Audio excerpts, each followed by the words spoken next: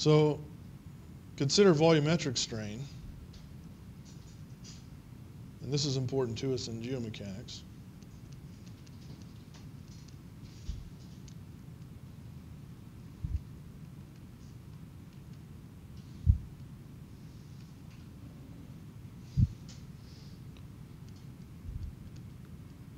Well, the change in volume over volume, of course,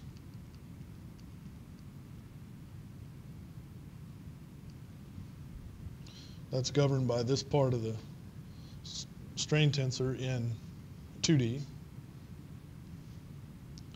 So under plane strain,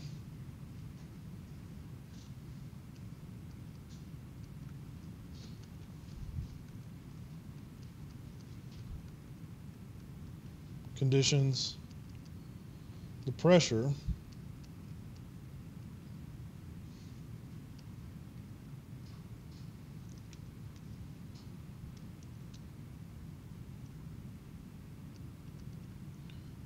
can show that it's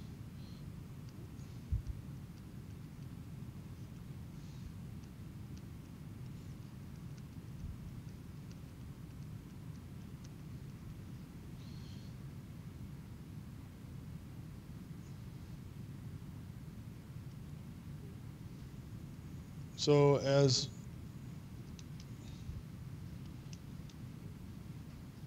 the Poisson ratio approaches a half, what happens to the pressure?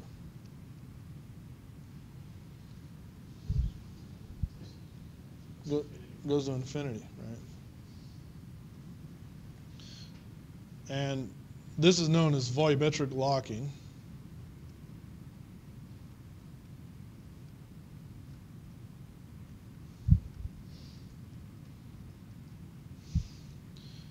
And the quad 4 has the same effect. Nothing changes between the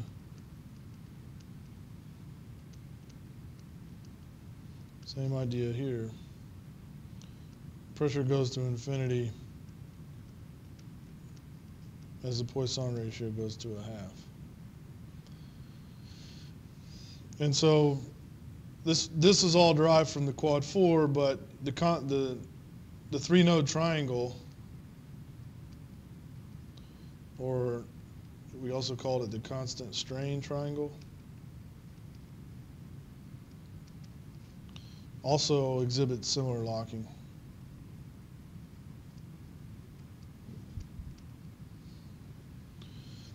And locking doesn't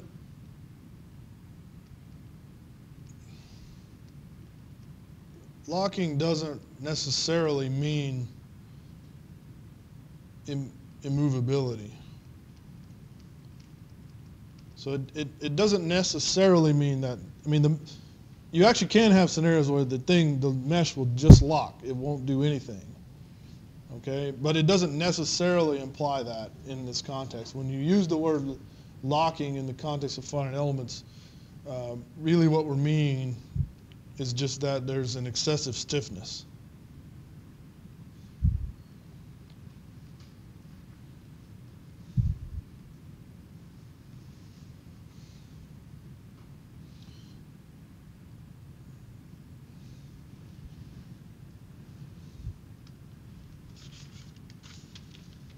And one way to alleviate it is to use higher order elements. So for example,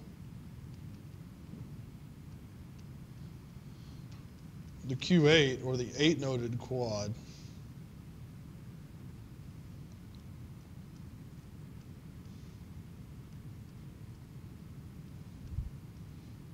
now you have quadratic interpolation along the sides. So the 8-noded quad is capable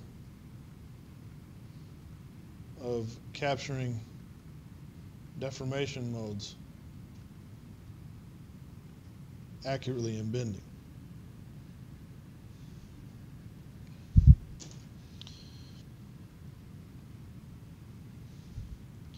And just to give you some examples,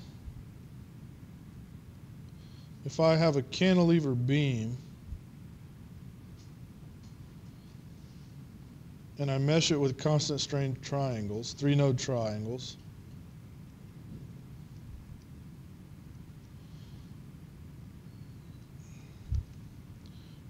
So let's say there's 40 degrees of freedom. So my drawing's not to scale. I mean, if you count the nodes, this is probably not correct. So this is with 3 nodes.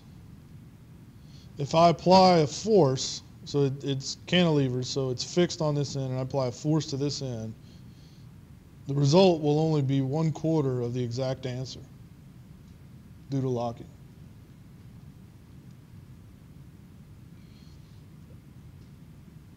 If I go to the Q4s, so if I use a Q4 also with 40 degrees of freedom, I'll get about 0.67 of the exact answer.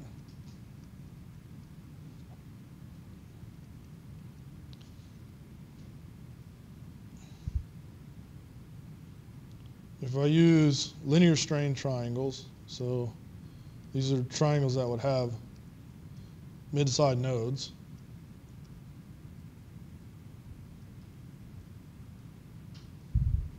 Six-noded try. And I use 48 degrees of freedom here. I'll get 99% of the exact answer.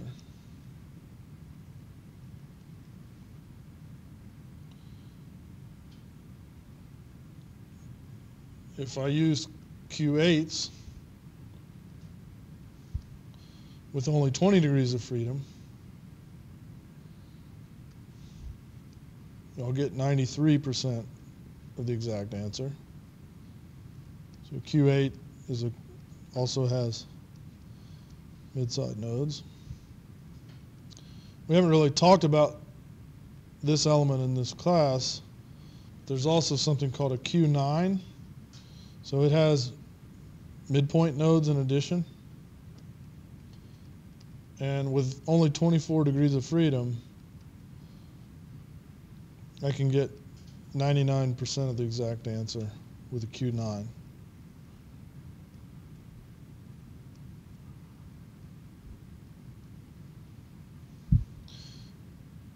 And we also didn't talk about this guy, but we can also have a beam element.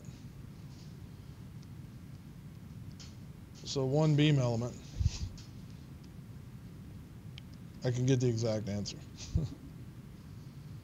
But we use a different type of interpolation for that. It's not really relevant to everything else we're doing in the class, but just so you know. Okay, so let me see if my example works. I was having some problems with it earlier.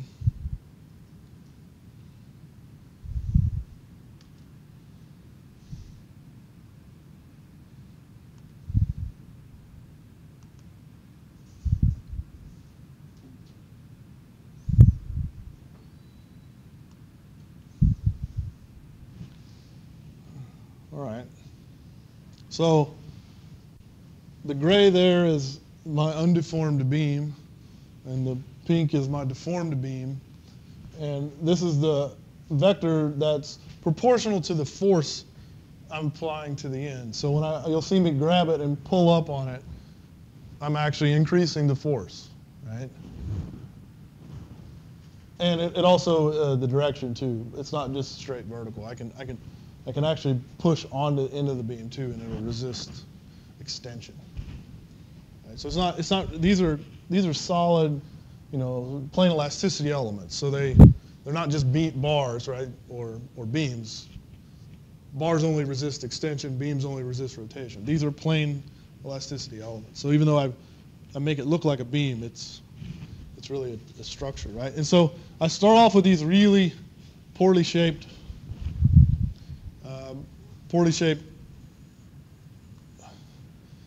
elements, and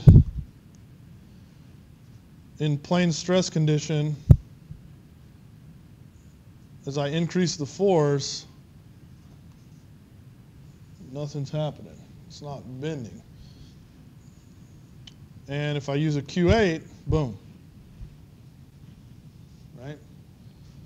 So the first one I showed was a Q4. So I have a little button here.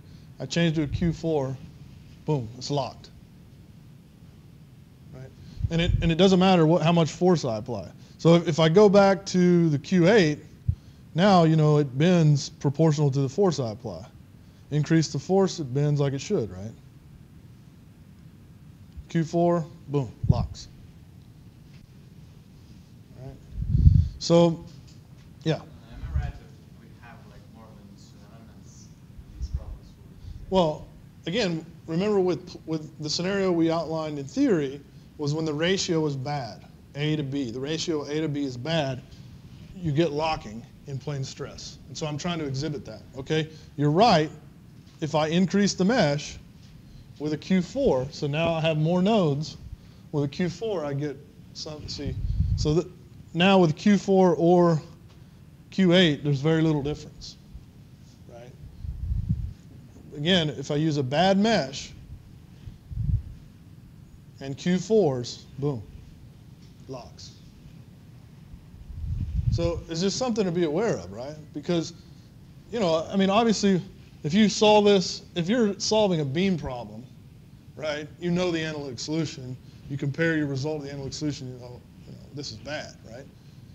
But if you're solving something at, a reservoir scale and 1,000,000 degrees of freedom, this could be going on in the middle of your simulation and you would never know it unless you're aware of what to look for.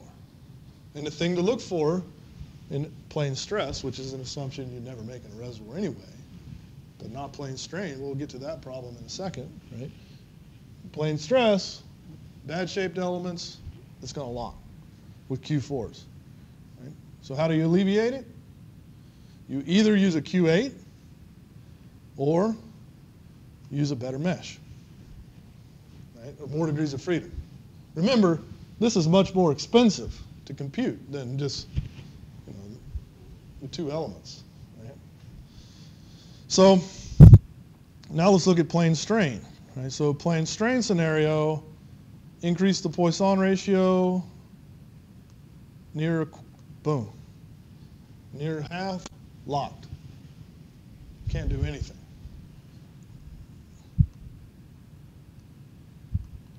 So I increase the force.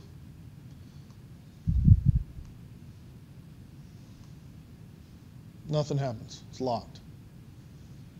Under plane strain, when you have nearly incompressible material,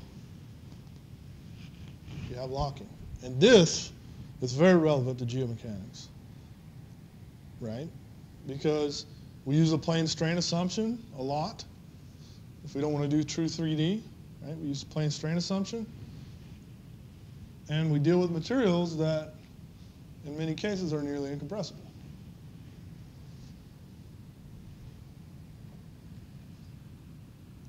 Okay? So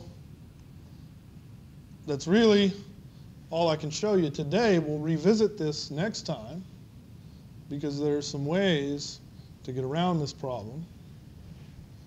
One of them is called reduced integration. But it has its own set of problems, as you can see. That is the solution that is computed. And we'll talk about why that is next time. But in order to know what reduced integration is, you first have to know what Gauss integration is. And that's in the lecture that you're supposed to watch before Thursday. Okay? So that was the one I missed from a couple weeks ago that I never made up. I need you guys to watch that before Thursday. And you'll see, instead of, so far we've always just exactly integrated the stiffness matrices. Okay? But in practice, we don't really do that. We use something called Gauss integration. And it's much faster, much cheaper. And once you know what Gauss integration is, we can talk about reduced or full integration. And we'll revisit this example. Okay? So any questions on,